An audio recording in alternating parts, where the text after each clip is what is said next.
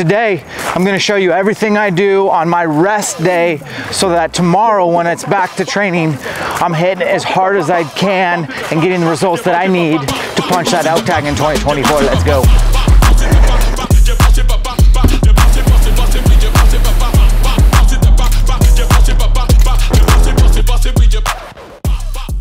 So we're gonna start from the house. It's a loop. It's probably a mile or two. Again, the emphasis is to not jack the heart rate up.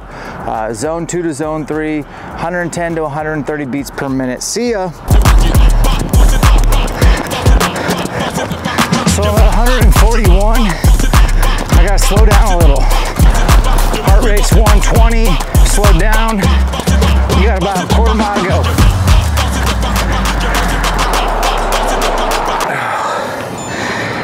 All right, 1751, average heart rate 132. That's good for me, keep it down. Looks like 1.6 miles. Now, we're gonna go get the blood moving, and not in a good way. I'll show you guys what I mean next. Dan, how much does this cold plunge cost? It's free 99, guys, but it is gonna cost you a little bit. But you gotta remember, this is going to ultimately help your body recover and fight off inflammation, which is your worst enemy. And also, man, I got my partner right here filming. He's gonna jump in with me. That's great, because you know Jeff and I are gonna spend a lot of time. Yeah, a lot of time in the mountains, and the chips are gonna be down. We're gonna be mad at each other. We're gonna be mad at the conditions, mad at the animals, mad at other hunters, and we gotta be tough mentally. So we're gonna add a deposit, and then we're gonna withdraw in September. So we're just trying to build up that mental toughness, fight off inflammation, and yeah, we're doing it together.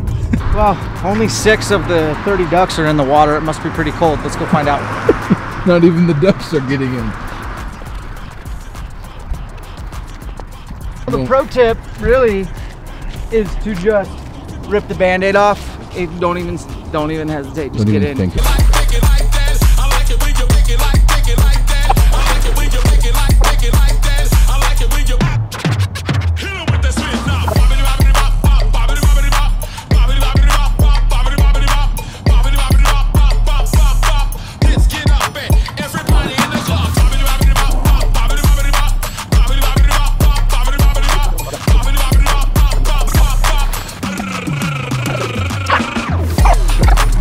Good job, Jeff. Yeah, you too, bro.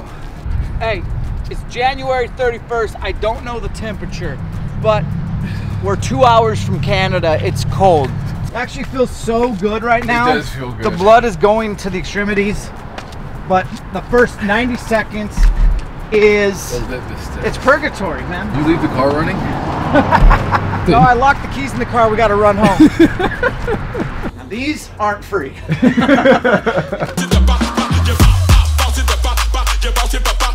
Next up after this is we're gonna head into the gym and we're gonna ride the erg bikes for about 20 minutes. Again, zone 2, another. And again, this whole video is my recovery protocols because I'm 42. I'm not a spring chicken anymore. I'm certainly not old anymore. I don't feel old, but I don't recover as fast.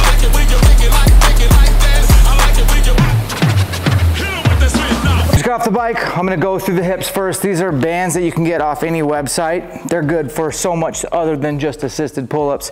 So whichever band is on the back leg, that's gonna be the hip flexor that I'm stretching. This band is going to help the head of the femur into the acetabulum, so it's gonna just let me get that soft tissue to open up. I'm also actively contracting this left glute, which will make the front hip relax, called reciprocal inhibition. Google that one. And I'm gonna hold this for probably 30 seconds, maybe a full minute, and then I'm gonna switch sides, and I'm gonna open up that hip. Tight hips is not good. If you sit at a desk all day, you are shortening your hips. We want our hips elongated, we want our glutes strong. This will help do that. All right, so I got this thing as tight as possible. Be careful, you could restrict blood flow and cause nerve damage, that's our disclaimer. And then I'm just going to, so extension's what bothers this, when I'm pushing that bow out. So I'm just gonna find that position and I'm gonna hold an extension and put a little weight through it, and I'm just gonna put my thumb on the tendon, so I'm pushing into it. Foam roller, I still use them. I've been using them forever. Typically I'm tight, I'm hunting for trigger spots, hot spots, adhesions. I'll spend about 30 seconds to a minute on a hot spot. I'm on one right now, obviously. If this is not doing the job, I'll take the pain to another level and I'll find right there. And I'm hunting for the trigger spots, the voice change, that means I'm on it. And I will work that out. This is a poor man's massage therapist, and I'm all about that life. I hope you enjoyed our video where we're trying to bring home the idea that there's a lot of responsibility on a recovery day that a lot of people overlook. I think warm-ups and recovery are two of the most abused or overlooked components of a good fitness program. So just practice and try some of the stuff I suggested today. I think it'll make a world of difference. Right now I'm doing a little collagen peptides for the soft tissue, hydrate, recover, branch chain amino acids. I'm a huge fan of the good stuff from Wilderness Athlete. This is a multivitamin, a probiotic, and my fish oil. I just recently got my blood work done, and honestly, I was so surprised at how good my blood work came back. And I know a lot of it has to do not with my nutrition, but backfilling my nutrition. I eat a ton of vegetables and elk meat. It's no secret, but I backfill with this. We have a code, a discount with Wilderness Athlete. This is a supplement company, not a marketing company. Elk Shape will take 20% off. We have a couple stacks on there.